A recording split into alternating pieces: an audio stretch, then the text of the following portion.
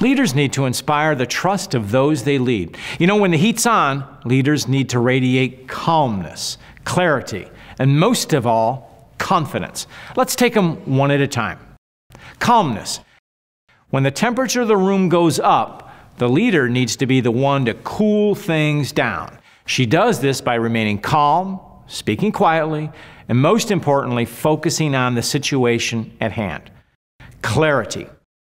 It's not enough to be calm. A leader must also be clear and coherent.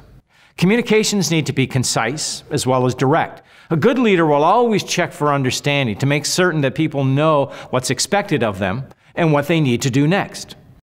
Confidence.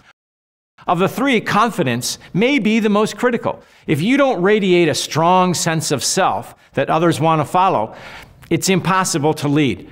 You know, confidence emerges from your inner self. It's rooted in what you have accomplished, as well as the faith you have in yourself to continue to accomplish more.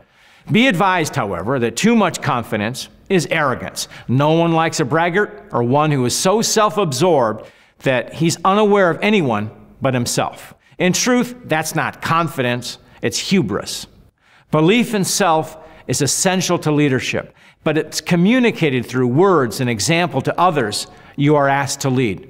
They're looking to you as their leader for direction as well as for hope and inspiration. A leader who shakes in his boots is not someone that others want to follow.